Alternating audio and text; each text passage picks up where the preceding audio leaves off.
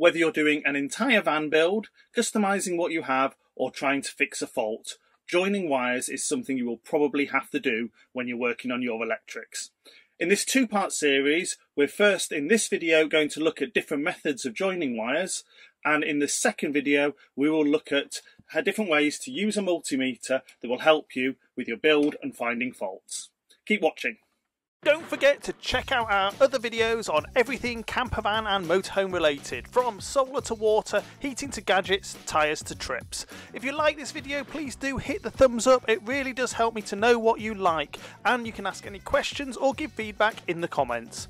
If you want to make sure you don't miss any of our future videos, please hit the subscribe button, and clicking the bell will give you a notification when a new video goes live.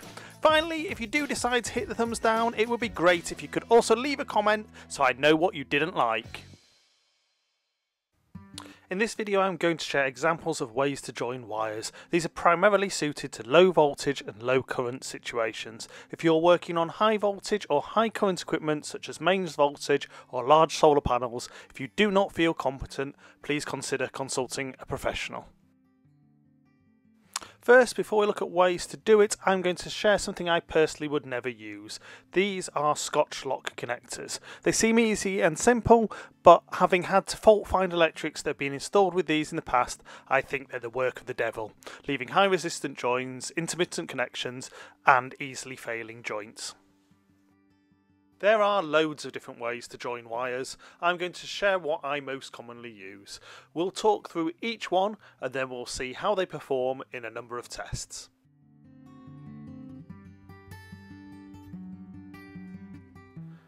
Crimp-on connectors are an easy way to connect wires.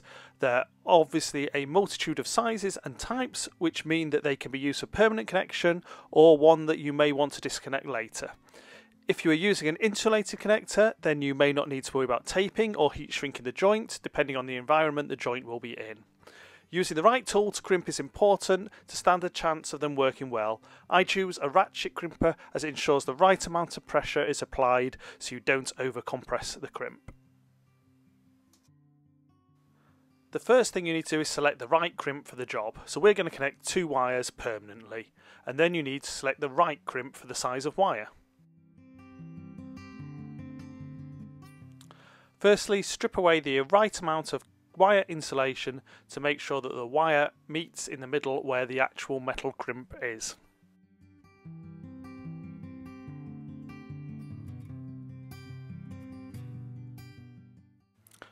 Twisting the wire makes it easier to insert it into the crimp.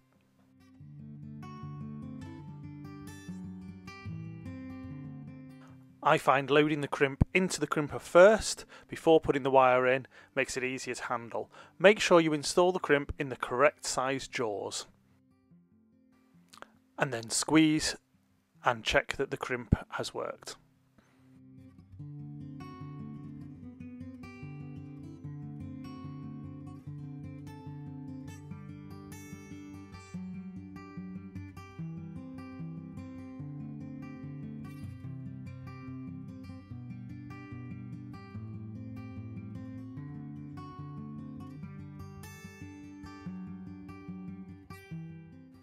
Now you can see with this crimp that although insulated, there is space for moisture to get into the joint. So if you're mounting this outside, I would still suggest taping or heat shrinking over the top of the crimp.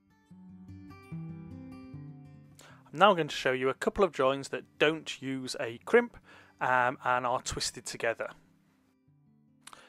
If you're using heat shrink, don't forget to put this onto the wire before you make your join.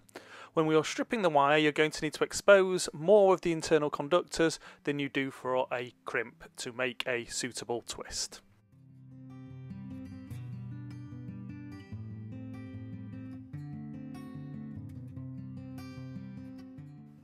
For this join, we're going to twist each side of the wire tightly together.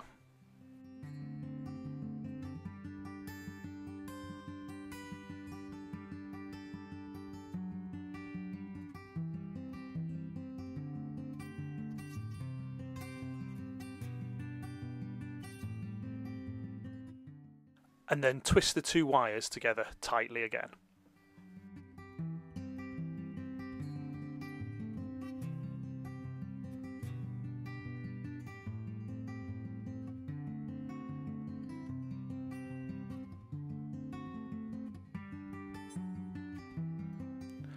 Then the trick to making this more secure is to fold the wire in half, and then in the same direction that you folded it, lay it against the wires before sliding the heat shrink or taping over the top.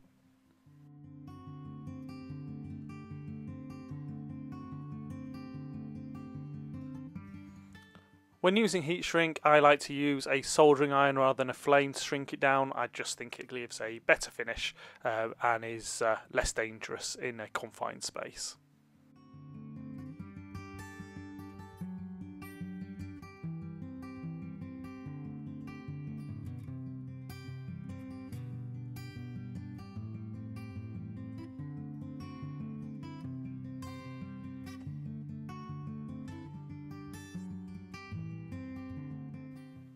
In this join, we expose the conductors as we did in the folded twist, but instead of twisting the wires together to start with, we actually spread out the individual conductors. And then interleave the conductors between each other. And then starting in the middle, twist the two wires together on either side of the join.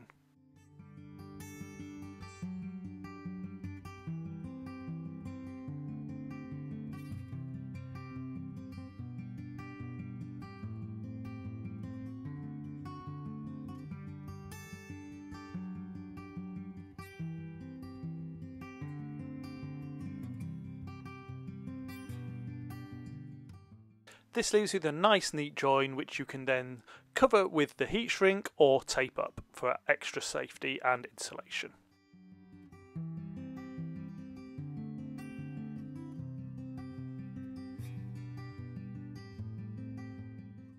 The final join I often use is a soldered joint, so for this you will need a soldering iron and some solder.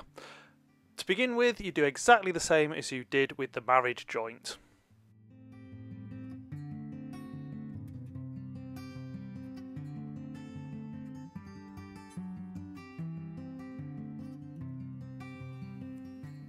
Then simply tin the tip of your soldering iron with a dab of solder.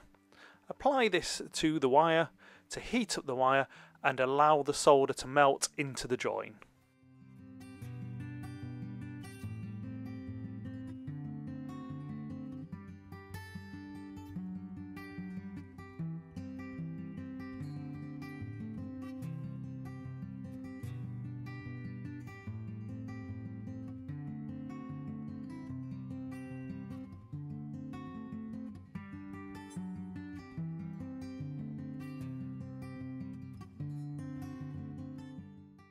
And once again insulate using heat shrink or tape.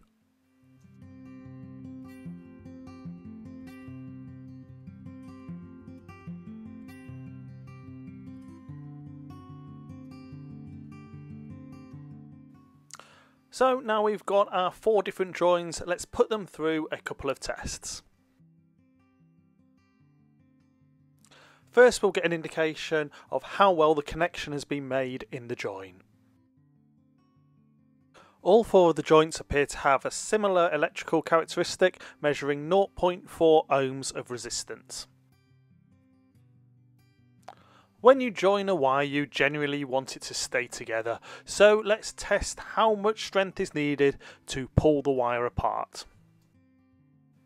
As a benchmark, let's just try the wire on its own with no join to see how much force it can take.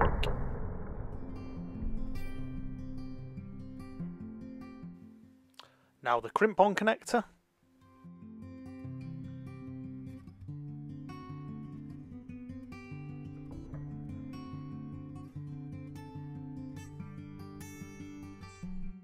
The folded twist.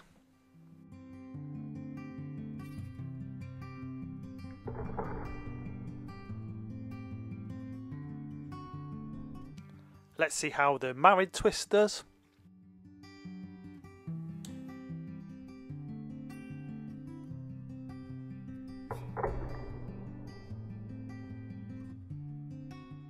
And finally, that soldered joint.